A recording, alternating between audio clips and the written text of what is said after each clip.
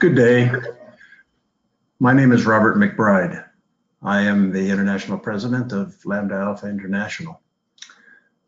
Founded in 1930, LAI is the honorary society for land economics, now comprised of 26 chapters in many parts of the world. The membership consists of outstanding individuals who have distinguished themselves in all of the various disciplines and activities that relate to the use of land. As an organization, LAI acts to connect professionals, share knowledge, and advance best practices. Today, I am very pleased to welcome each of you to this webinar presentation hosted by the LAI Global Chapter. The Global Chapter exists to serve as an active link between LAI members having international interests in land economics wherever they may reside. Today, our speaker is Les Pollock. Les is an urban planner with 50 years of working experience. Les is a founder of Camaros Limited, a U.S. planning consultancy with a national practice in strategic and neighborhood planning and zoning. Les is also a long-serving member of LAI, having served as president of the Ely chapter in Chicago and as international president in 2008-2009. Les currently serves as chair of the LAI Global Chapter. In 2017, Les chose to travel around the world via Southeast Asia, China, Russia, the Upper Balkans, Israel, Rome, Morocco, and Paris. We're so pleased to have Les present the highlights of this trip from his perspective as a planner and world traveler. I'm sure we are all looking forward to hearing about his experiences and the lessons he learned through the course of his remarkable journey. With that, I'll turn it over to you, Les. Thank you, Robert, and greetings to all, either fellow travelers or people who are interested in becoming fellow travelers. This trip that I took really had its genesis in my long-term desire to travel the Trans-Siberian Railway.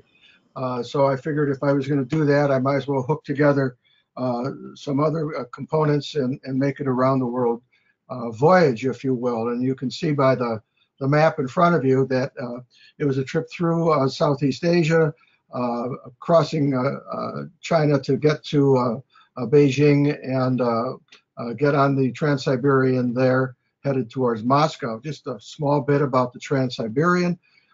There are three routes. There's the Moscow-Vladivostok route, the Moscow-Manchuria-Beijing route, and the Moscow-Mongolia-Beijing route. And I chose the latter, which was about a 5,000-mile journey that took me through Russia and took me about a month to get across Russia there. And after leaving Moscow, flying to Bucharest in the Upper Balkans, touring Romania, Bulgaria, northern Greece, then a side trip off to Israel to spend time with my daughter, and then home via Rome, Morocco, and Paris.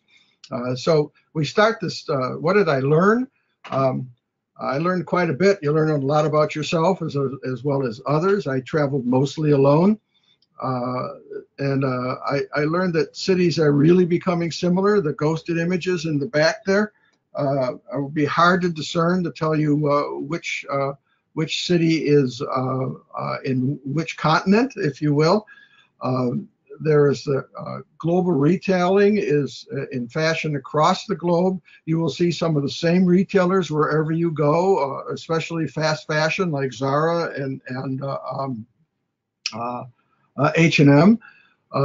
You will see similar architecture the whole way. We have a global form of architecture. A lot of the large-scale architecture has lost its local character, and cities are all becoming auto-dominant.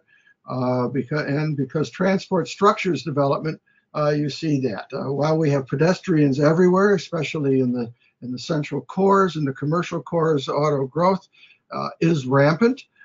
Yet in many cities, mass transit is still key to communities, and kudos to the Eastern European and socialist countries which have continued to invest in their transit. and especially across Russia and in Eastern Europe and the Balkans in their subway systems. Clearly, the central place model is still alive and well, while malls are reshaping commerce and weakening the small retailer. These malls are also being found in cities of all sizes, closing the gap between cities and towns in terms of character. Travel for an English speaker is easy. English is almost global. The only problem I had was in Siberia, where I had to learn a bit of Russian, and also, frankly, in Morocco, where if you get out of the tourist areas, English disappears, and you need either Berber Arabic or French. And I really had to struggle with my fractured French. Tourism is rampant. The historic patterns of German tourists all over or Japanese tourists all over is now being replaced with Chinese tourists all over, and you see, follow the flags and you'll find the Chinese groups moving through. I've met people all across the world as I traveled, mostly people I shared cabins with on trains or benches with on rivers or seats with on buses. Had occasional guides who I spent time with as well, and you can see the variety of people there. And I start my trip in Singapore, and this trip is going to probably take a little longer than a TED Talk. I'm thinking it may take almost 2 TED Talks, so please bear with me. Singapore is a fascinating city. You see before you at night the Marina Bay Sands Hotel, with 3 towers with a spaceship laying on top of it trying to launch itself. A fascinating city-state of mixed culture. Many of you may have been there. Highly diverse architecture and an authoritarian government who actually earns its money, its revenues through land lease. They don't sell land. And they're well trained in dealing with market impact. So in the top center picture, you see the interchange of 2 subways on Orchard Road, a 2-kilometer long shopping district, all full of malls interconnected underground because the heat is sometimes ghastly. They held that property in front of the picture and off the market for a number of years until the subways were connected. The TOD impacts were felt. Land values went up, and they leased the property. So they're very thoughtful about how they carry that out. You see the mix of neighborhoods, the Indian neighborhoods, Chinese neighborhoods, Arab neighborhoods that are found throughout the city, mixed in with a whole variety of new architecture. Traveling north for about 5 hours by bus, you cross into Malaysia, and you cross into Kuala Lumpur, its capital city. This is frankly a city with no there, which surprised me because it's the site of Petronas Towers and other clusters of high rises, but the activity on the ground is not befitting that of a central area. In fact, the key transit stop Central is in another location. But they do provide an awful lot of transit options. You see in the lower left a rather clunky design of a monorail system that operates together with an LRT system and a BRT system, and the ubiquitous motorcycle in the center bottom, which caveat pedestrian. If you don't watch where you're going to be run over, and the city knows it and really limits access and crossing major streets through a whole series of subways. This is Western design meets Malay culture, but if you want a better sense of it, travel another 5 hours north by bus, and you come to the island of Penang and its major city of Georgetown, which at one time, as you can see by some of the architecture there, was the capital of the British Straits settlement, which included Singapore and other communities. So the British influence is still strong and English is spoken. It's again mixed cultures, but primarily Malay. The old part of the city is very walkable and also very hot. The newer parts of the city are developed heavily with electronics industry. You'll find, I believe, Texas Instruments and Intel there. The island has about 1 million population. It is providing a good living for many of the people resident there. In the older areas, you'll see Chinese clan houses. You'll see Little India. In fact, we can go to the next picture here, and everything happens at night. And this is about 10:30 or so, and going down the Key Street in Little India, where people are busy shopping. From there, I flew to Cambodia and Phnom Penh, a city which is now developing and coming out of its occupation. Cambodia was occupied by the Vietnamese through the 1990s. Prior to that, of course, it was the Pol Pot regime and the Holocaust of the Khmer Rouge. But since the turn of the century, there's been new development there occurring. They have now the new Western-styled financial markets in place.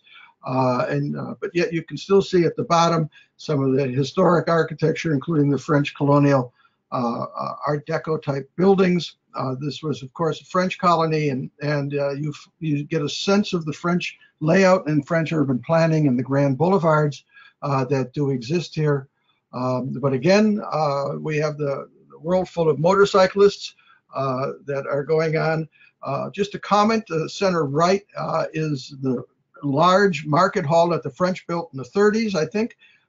It's one of the best places for operating markets, both food markets and clothing markets and textile markets in a tropical climate. So I traveled on from here, and all this development that's going on in the upper left-hand corner is an example. Is probably financed with Chinese money. Chinese money is going into all the road systems, the infrastructure. It's going into the investments for new buildings. And you can see this just by seeing the signs as to what banks and who's financing and sponsoring development. I traveled up to Angkor Wat to see that. Many of you may have already seen that. It's the patrimony of the country. The image of the building is on the country's flag. And it's obviously clearly worth a visit, as Michelin would say, worth the journey. But from here, for my interest, I traveled to Vientiane in Laos, and I traveled up Laos, which is an interesting country as it's emerging. It's still a socialist communist country. It was ex-French colony, and you see a lot of French character. This is their Arc de Triomphe. It's built to be a couple of feet higher than its namesake in Paris, contains, this is surrounded by major government buildings here. Otherwise, it's like a small Phnom Penh. It's very active. And what's most interesting is to travel another 6 hours north by bus, and I spent a lot of time on bus to get to what I consider to be Shangri-La. Look at this lush environment, and this is the location of Luang Prabang. And Luang Prabang was the old capital, royal capital of Laos. There's still a nice and modest palace, a 12-room palace. And in the garage was the ex-king's Edsel that was given to him by the U.S. State Department in the 50s. It's French colonial. There's a lovely small French buildings. There are major temples of the glorious design. Don't go in the summer because it's too hot and it's full of backpackers. In fact, even high season is full of Aussie backpackers. So this was probably the best time to go, but you still need a 2-hour nap in the afternoon to get out of the heat. From this delightful place sitting on the Mekong River, I journeyed north and west to get to Hanoi. And that trip, amongst everything, this was about a 5-day trip for me, and part of it was spent traveling on the Nuam River by these kinds of boats that were there. These carry freight and people. The boat gets loaded up, people carry sacks down those stairs, and people walk down, and off we go to spend the day on the river, traveling and dropping people off and picking people up as we go up to Nuam. You can see that we're all busy playing kneesies in the boat, and my friend next to me was 80 kilos of ice. And from there we go, continue on the river from No Kham to the village of Nong Kiew. And there by bus, I travel across Laos to enter Vietnam through Dien Bien Phu and witness the sites of the great French loss of their colony in the 50s, and tour the monuments that the Vietnamese have built and maintained there. And you wonder about the hubris of the French when they figure they can control mountainous regions such as this with one airstrip. But further travel of another day brings me to Sapa, which is a beautiful environment, but it's a touristic center because it's connected by overnight train to Hanoi. But you go here not to see the town. You go here to see the peoples, the mountain peoples, the Hmong and the Dao. There, the city itself reminds me of an emerging Gatlinburg or Wisconsin Dells or southern Spain, and places that have just become terribly touristed. But outside of the city is a gorgeous environment to experience, and meeting these people is also a wonderful time, including the lady in the center up who I had to help repack her motorcycle after she fell over and lost all her goods. The overnight train, as I said, brings me to Hanoi, which is an extremely interesting city to visit. It's a combination of old French colonial and old Vietnamese. You understand that Vietnam has been an occupied country for 1,000 years, since the Chinese occupied it in about 1000 AD. So the Chinese influence is extremely strong, but yet the French influence is felt in terms of much of its architecture. You see the Opera House in the upper right, the Maison Centrale on the central left is what we have called Hanoi, the Hanoi Hilton. This was a prison built by the French in 1850 to hold the Vietnamese revolutionaries. A free Vietnam has been a long time coming, I suppose you could say. But while the French were there, they did several things as tax land, and they taxed the front foot, and therefore you see a lot of long, skinny and high buildings because they're trying to get around paying taxes against that front foot assessment that goes on there. You have the French town, and then you have the Vietnamese town, which you can see in the center right and lower left, a very busy and frenetic environment that goes on there. The key part of Hanoi centers around Ho Kiem Lake, which you saw a photo of before. Every evening, it's full of families and youth and enjoying themselves, and older people enjoying themselves out in the cooler air and going to restaurants and stalls going around Ho Kiem Lake, and sometimes doing some other things as hanging out down by the lake. And I think in a minute we're going to see somebody there. He comes. He's coming up, and I don't know what they've been doing down by the water's edge.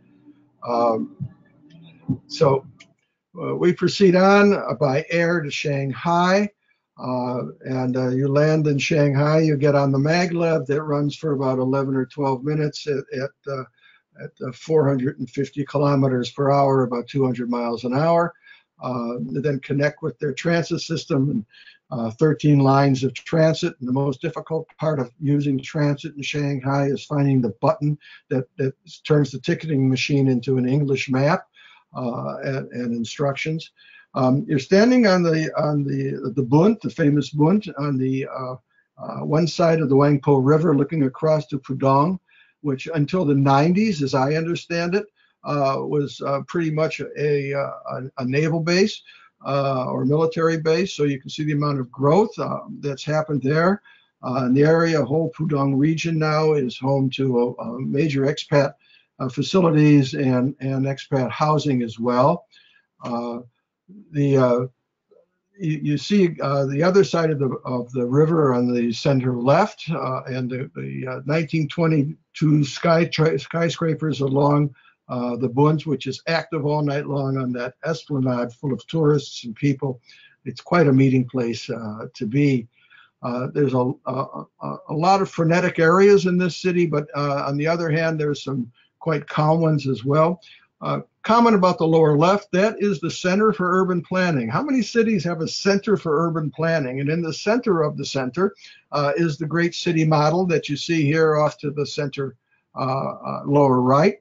That shows you the layout, which is pretty much a series of districts that fold themselves into neighborhoods cut by a web of freeways. In fact, speaking of freeways, this one picture to the top center, what you're looking at there overhead is the base of a elevated freeway system. I'm standing on the pedestrian connections that connect four corners of the intersection of two arterials that are probably running about 12 lanes each. So traffic is intense, even though there's a tremendous transit system as well. You'll find yourself major shopping on Nanjing Road. This is the center of the commercial district. Another 2-kilometer length of malls that are not interconnected, but you find them moving up and down the street and even riding a tram if you get tired. A little bit of old Shanghai still exists, but you board the bullet train for a 150-mile-an-hour, 4-hour ride that brings you to Beijing. And Beijing, of course, is the center of power. And what you also find is Big Brother is clearly watching as you cross these wider and widest streets that go on.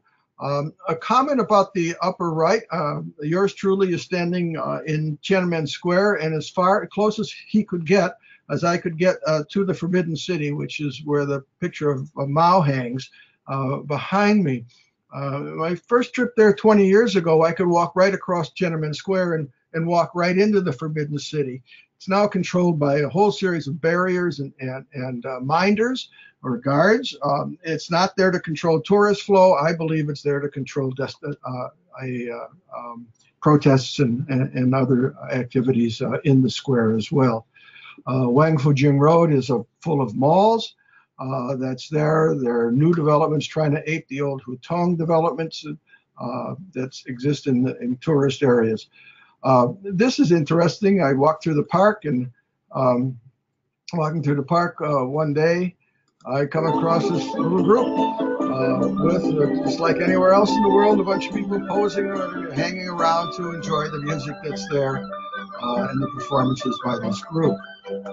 But I leave there and I get on the train and I start my great trek on the Trans-Siberian. And the first leg of this is from China into Mongolia. And as we enter Mongolia, you go through the act of changing the bogies because the rail gauges are different. The rail gauges in Russia and Mongolia, I can't remember, are either larger or smaller than the rest of the rail gauges in the world. Of course, the Russians did that because they didn't want to be invaded by train.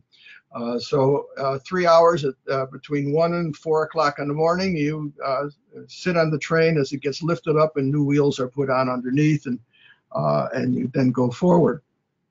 The trip goes across the great Mongolian steppe, and you'll see occasionally herds of wild horses out here, and great distances as it goes on.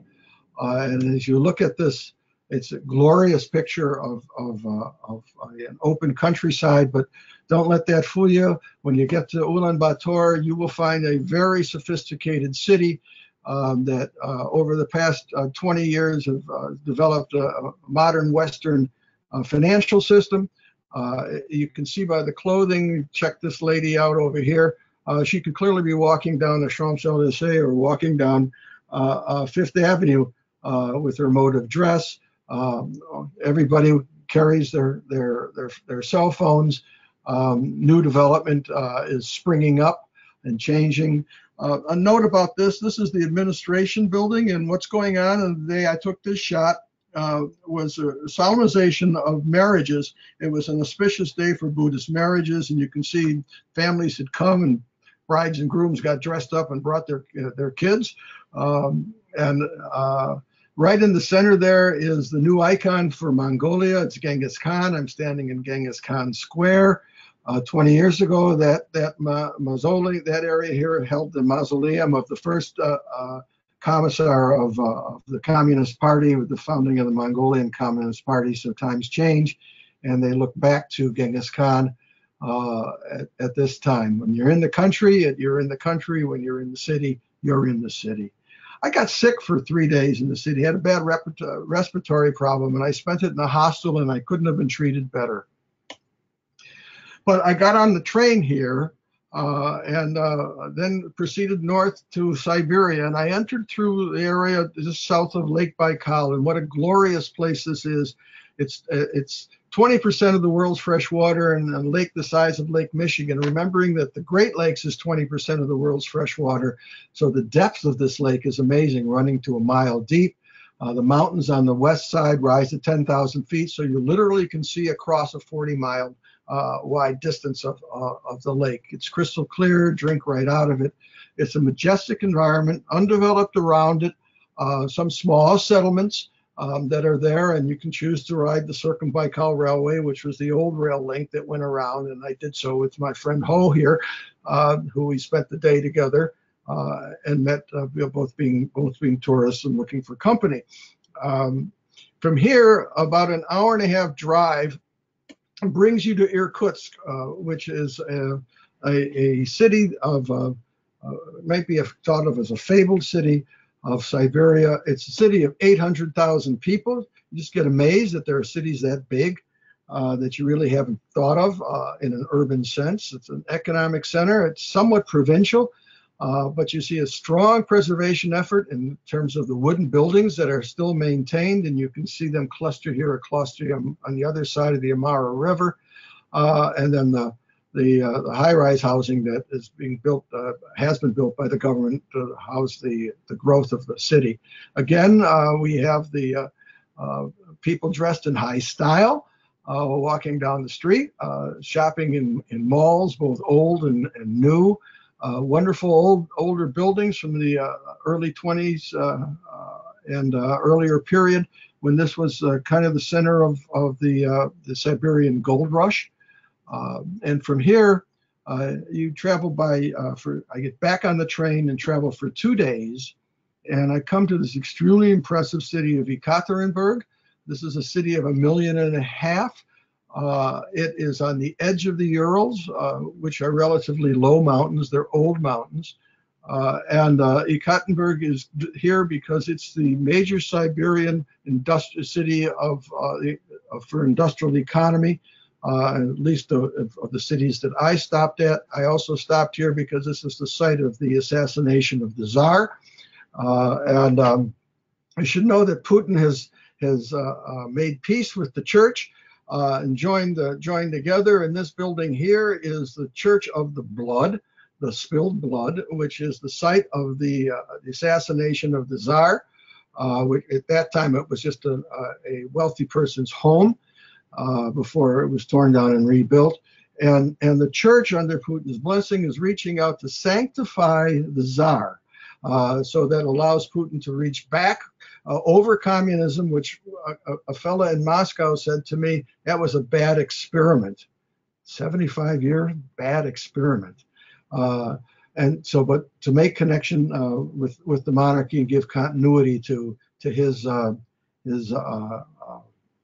time in office. This is the Yeltsin Center. It's like our presidential libraries. Boris Yeltsin was mayor here and governor of the Oblast, the region, before he went to Moscow to serve as mayor and become its president. A note about, in the lower left, a note here about this building, which is the City Hall, which was built in the 20s as a constructivist or a Bauhaus type building. Stalin didn't like those kinds of buildings, so they added gewgaws and steeples to make it more befitting, and the construction work there was done in the late 40s and early 50s by German prisoners of war. The Russians were very vengeful about the Great Patriotic War, and a lot of the repatriation of German prisoners of war wasn't completed until the late 50s, or indeed perhaps even the early 60s. So I spent some time out of town here, and I was out in the Sverdlovsk Oblast, which is the region of Ekaterinburg, and went to the town of Nevyansk. This monastery you see here, this building is on the site of the burial site where they dumped the Tsar's family in a mine shaft, and now it's a holy site there. And if you go to Nevyansk, you see a village in the distance, and you see dachas. People often refer to dasha as having a country home. Well, they're of all sizes, and these are very tiny little dachas where somebody can live in 1 or 2 rooms and plant potatoes. This region owes its existence to the need of Peter the Great for iron. This was the iron ore center, and he effectively charged the Danilov family with developing this region in the 1700s, and it was so far away that the Danilovs minted their own coinage and ruled this as a fiefdom. From here, I traveled for another day or so, and indeed I spent time traveling with my then found friend Leonid. We shared a cabin. I traveled first class, 2 to a cabin on the train. I always had a cabin mate from Mongolia, from Ulaanbaatar to Irkutsk. I shared it with a woman, which was interesting, and the rest of the time shared it with men, most of them businessmen or attorneys. Leonid and I spent 2 days together. He didn't speak any English. He spoke Russian and German. I spoke more German than I did Russian, so that's how we conversed for those 2 days together, sharing teapots full of vodka. And that was the great mosque in Kazan, another city of 1.5 million to 2 million in the oblast of the region of the Tajikistan Semi-Autonomous Republic. It's where the Russians meet the Tatars. The city is about half Muslim and half European, and the mayor, who's been in power for some time, has made that a policy to try to keep as much balance as he can. You see how significant the new construction is, yet there's a lot of older construction. This is a typical Tatar type of architecture. If you've been to Istanbul, you will have maybe seen some similar type of architecture, but mixed with the Beaux-Arts kinds of architecture. That was the Belle Epoque development that you find in Moscow and Eastern Russian cities. This is its Kremlin, and near the Kremlin are these buildings that look Baroque. These are neo-Baroque new buildings that are flats that are occupied by the oligarchs. These are the minor oligarchs because they have to live in flats, luxurious nevertheless, but not mansions by themselves, as we see here. From Kazan, I journeyed to the center of Russia. It's Moscow, and all that Moscow has, it's monumental. It's got terrible traffic, and it has major kinds of sights to see. Of course, Red Square, stand in Red Square, and you can hear the echoes of the past there. The beauty of its stations and its great subway system gets you all over Moscow. Great Beaux-Arts buildings is exemplified by the one at the center bottom, but also by the Bolshoi Theater over here in the 1930s architecture, which is the Russian Duma, or its seat of government. One quick other comment here. We're showing you new and old Arbut streets. New Arbut Street won an international design competition, and you can see the windrows that have been built there. And while it's busy, it's still pretty sterile compared to old Arbut Street, which has now been fully pedestrianized. These 2 streets exist within about a half a mile of each other. And there's an explanation, there's an illustration. There's a lot of pedestrian streets in Moscow, especially downtown Moscow. They've taken the cars off and pushed all the cars on major streets for continuous congestion. From there, I go to Bucharest, and in Bucharest, I see the Ceausescu 3,900 room palace. Who can do anything with 3,900 rooms? Ceausescu being the last dictator of communist Romania, and then find myself into the pleasant small capital of Bucharest. 19th century buildings, lovely neighborhoods, outdoor and indoor areas to eat, and of course the ubiquitous mall that keeps going on. And from here I traveled into the mountains and into the Transylvanian hills to look for Dracula. and you can find them, and the eyes are busy watching you as you're traveling through these towns and witnessing these environments. And that's the guy in the center is Vlad Tepes, Vlad the Impaler. He is the origin of the Dracula story of around the 1600s. And you see these lovely communities that you can travel through. They're easy to get to by car or by bus or by train. We spent a couple of weeks up in there, and then went south to Bulgaria and spent time in this town of Veliko Trnovo. This is the ancient capital of Bulgaria, built on 3 hills, and it's a lovely environment to spend time in. To walk around at the center is this church and tower where you can see from pretty much all parts of the town, except if you're on the wrong side of the hills. It's a great setting to be in. And then another 2-hour bus ride brings you to Sofia, the nation's capital. A lot of new development happening, and you can see a lot of this right in this area here, where new investment and new high-rises are sprawling out from its historic center, which is still very pedestrian scaled inside, as we see. Interestingly, all religions seem to be respected in Bulgaria. Here's a church and synagogue and mosque that are all in operation today. Transit strong. This is a transit street that is going through the center. You can buy your newspapers at lovely old kiosks that are there. And from Bulgaria, I again board another bus. I did most of my travel, if not by the Trans-Siberian, was by bus. You meet a lot of characters on the bus. A lot of people sometimes took me by the hand to make sure they got me to the right place. At times, especially in Southeast Asia, I'd get off the bus to be fed. We'd go into the kitchen and I'd order whatever the person in front of me ordered, that's what I accepted too, since I had no idea what I was eating in the countryside often. From Sofia, I traveled another bus ride, 5-hour bus ride to Thessaloniki in northern Greece. This is a beautiful city, and this is this great central place that I'm standing with my back to the sea, to the arm of the Mediterranean that comes up, that flows into the Dardanelles, and it's a glorious connection back up into the hills of the heights of the city.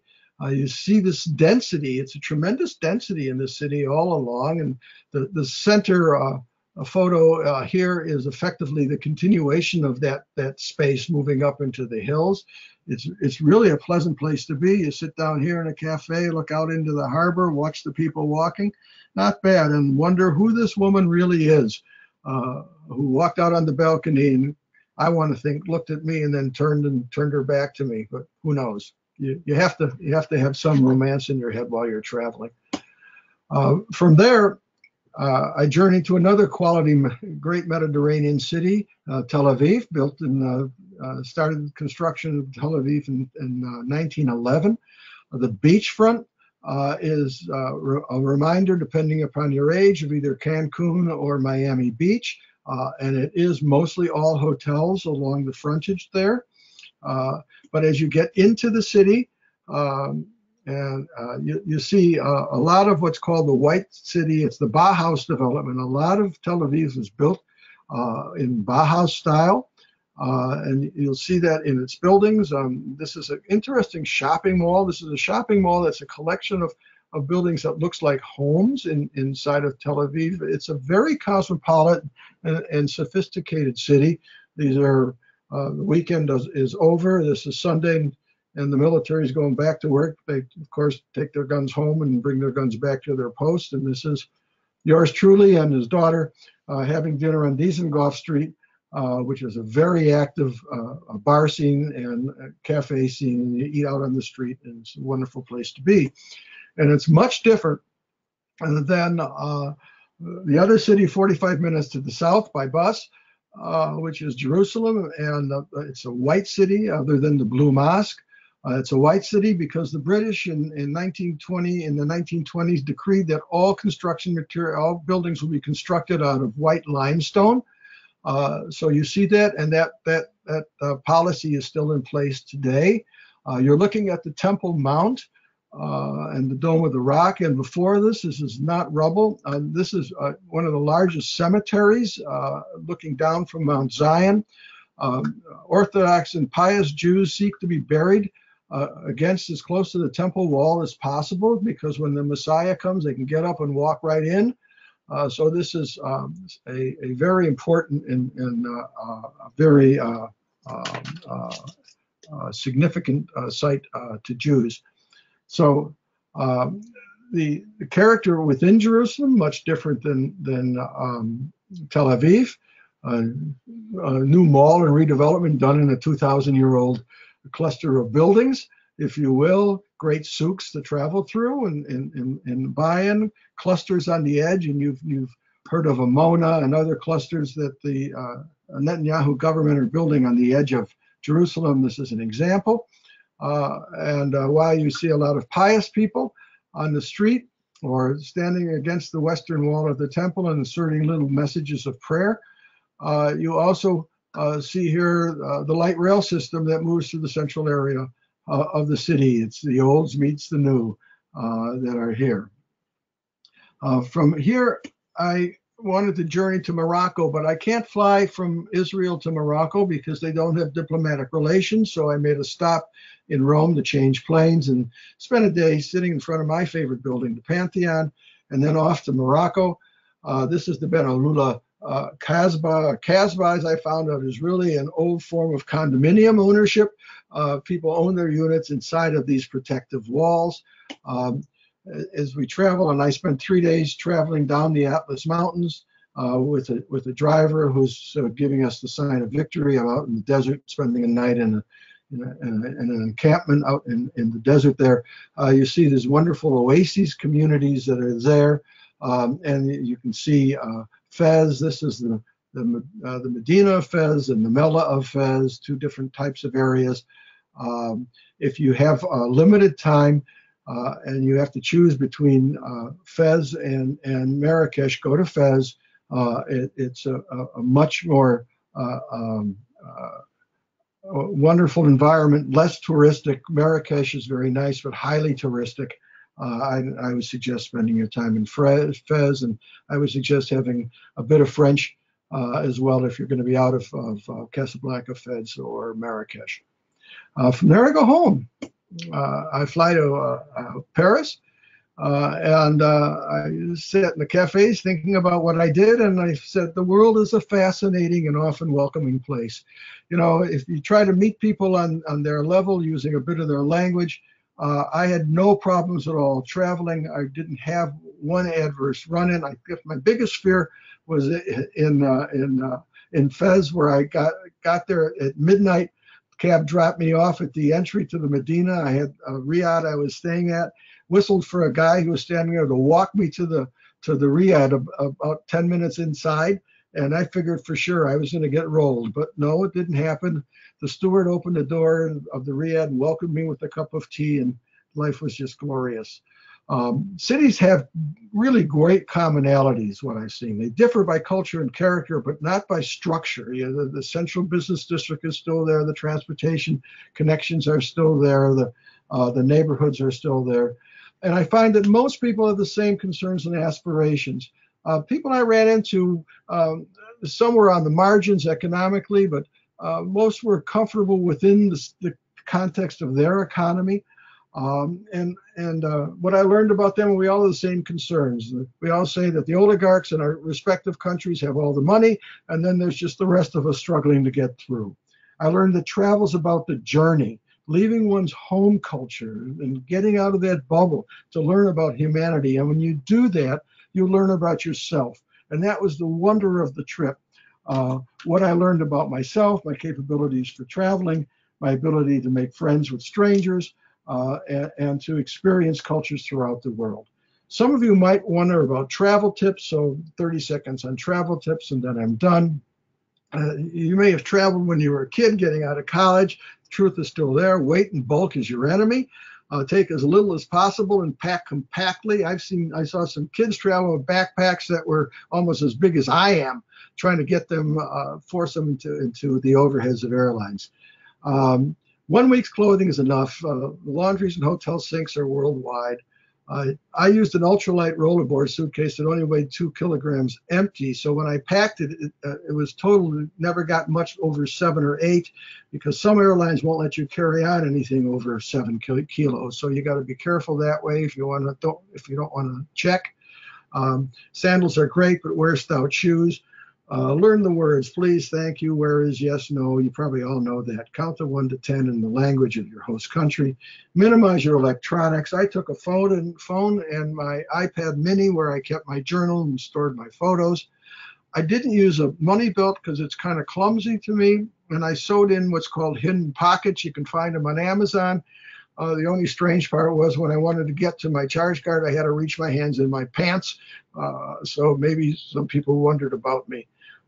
Scan your guidebooks into the iPad. Declare occasional rest days, especially if you're aging, as I am, so that you can keep going, and spending a day in a series of cafes is okay. Take those cancellations and closures and those with a smile. And remember that the root of travel, as Paul Fussell, the essayist, said, is travail. So don't worry, you'll never get lost. You'll just see places you didn't intend to see on your way to finding the places that you're trying to get to.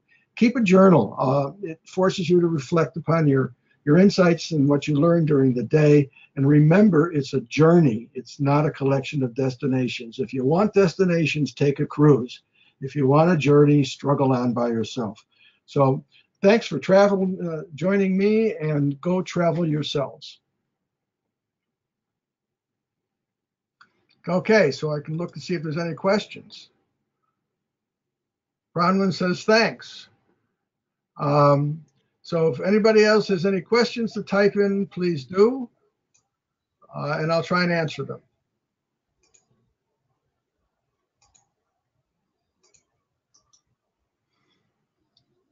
Okay, it sounds quiet. I don't know if there's anybody still here. It may just be me talking. I'm trying to unmute Bronwyn because her original question said, amazing trip, Les. Did you have internet access on the trains and buses? I had the buses. Most of the buses were 24 passenger buses, and sometimes some larger over the road buses. The trains had no internet. The internet, but internet's ubiquitous, and you'll find it in all the hotels that you go into. And I stayed at what I would call 2-star hotels, 1-star, 2-star hotels. I did all my booking through hotels.com, so I could stay in enough places and get some extra points, so I could make the hotels in hotel costs in Paris and in Israel cheaper. But there was no internet on moving vehicles. But I never worried about internet. I always had it in the evening, and I would find it in many, many, many, many cafes and restaurants in cities across Russia and in Southeast Asia. Green chili bread. That's the Pollock? Yeah. Ken, we're having a hard time hearing you. Ken's question was, what did you think of Siem Reap as a city? Siem Reap is like Gatlinburg. It's the place that you have to be in order to go see Angkor Wat. It was the first time I ran into a bunch of Caucasians during the Southeast Asian part of my trip. When you get there and you get to the pub street, you could be anywhere in the western part of Europe or anywhere in the U.S. that is a tourist zone. But you needed to unwind and to get in the air conditioning. When you go out to Angkor Wat, about 3 or 4 hours is about enough, at least the heat when I was there. We stayed in a hotel. If anybody's interested, I'll get you the name. It was in right next to the center of town. But it was turned in a manner that you could get away from the crowds, but you could easily walk for dinner, and I'd be happy to send it to you. Next. Well, it's Robert here. Can you hear me? Yes. You crossed a lot of international borders over your journey, and I wondered if you have any experiences relating to having done so that Yeah. you'd like to share. Well, yeah, there's three different approaches that happen. You need advanced visas, of course, for China and for Russia. If you're going to enter Vietnam and not come in by air at a major international airport, you're going to need a visa that you have to get in advance. For when I went in through from Laos into Vietnam, if I didn't have the Vietnamese visa, then I would not have been able to enter. I could not buy a visa on arrival. There are a number of countries where you buy visa on arrival. Cambodia is one. You land, you fill out a form, you give them $25 US, and you get your visa. I think there was another country. I think I had the same thing. I think I had visa on arrival in Laos as well. I can't be sure. You know, in Europe, between Bulgaria and Romania, there was effectively no border. I don't know if they were Schengen countries or not, but it was almost like Schengen. The Schengen agreement amongst the common market countries. You just kind of drove right through the border and waved. So it really depends where you were. I never had a problem. Probably the most complex visa formality I had was going into Vietnam, because you have to go into the Laotian customs, and then you clear that and you walk about 200 feet into the Vietnamese customs, they took a while looking at my visa. I guess they didn't see a lot of American passports there, and then gave it to me and waved me on, and I got back on the bus, which went through its own inspection and went out. So it was interesting, but was not challenging.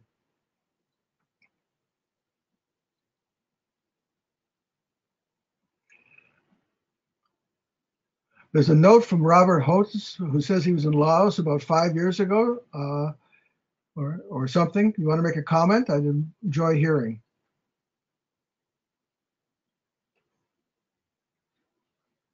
Or he's off the line.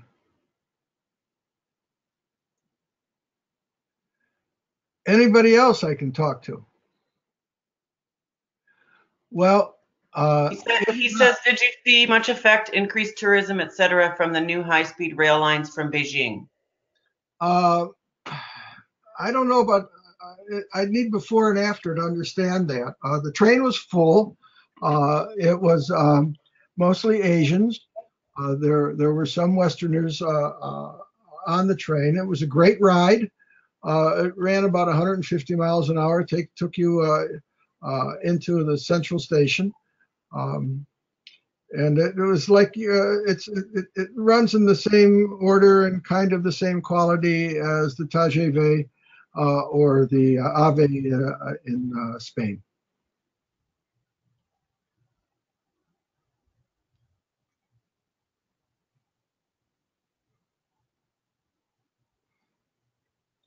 If anybody wants to any further information, I didn't give my email address. I will now. It's lpollock, LPOLLOCK @Camiros, CAMIROS.com. Or if you don't write it down now, you can find me in the members listing in the Ely chapter. So thanks so much for joining me. I'm happy I've had a chance to talk about it. And I'm happy I have an audience that wants to listen to it. Well, thank you so much, Les. That was a very, very interesting trip around the world, and we appreciate your putting it together for us. And I have a feeling that we could have listened for longer and found out more and more and more about each of the many places you went to. But thank you very much. It was very pleasant. If people are really into this, I kept a blog, and I actually put the blog on paper, so I could easily send it to them. It's long with photos. It's about 150 pages or 120 pages of text, but on photos. but it was my memories and my insights. Okay, so Robert, I guess we're done, eh? I think that's it. Yes, thanks again, Les, and thanks to everybody for participating. Very welcome.